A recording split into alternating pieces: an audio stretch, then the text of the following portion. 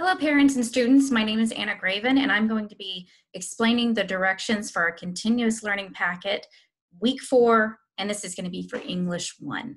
The first thing that you're going to want to do is you're going to want to go to our home page for Oklahoma City Public Schools. It looks like this, and scroll down to where you will see weekly packets. So select weekly packets, find English 1, select English 1, and you will see the packets look like this. So this is very similar to our previous weeks. It looks the same. You're going to want to select one reading activity each day for your student and one writing activity each day.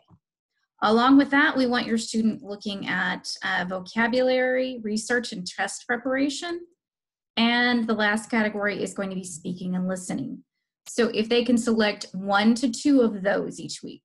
So one reading every day, one writing every day, and then select vocabulary, research, speaking and listening, 1 to 2 items in that category each week.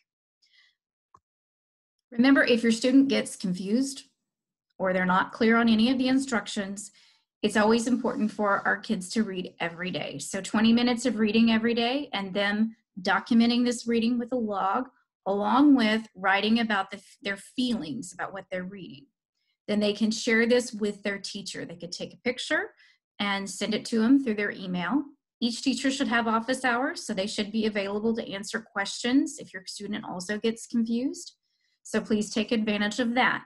Students, it's important that you make sure that your teachers are receiving your work. So text them, email them, however they have a way of contacting you. If they use Remind, those are also great ways to reach teachers.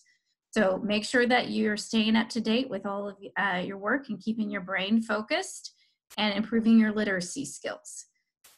We want you guys to stay safe and we miss you. Take care.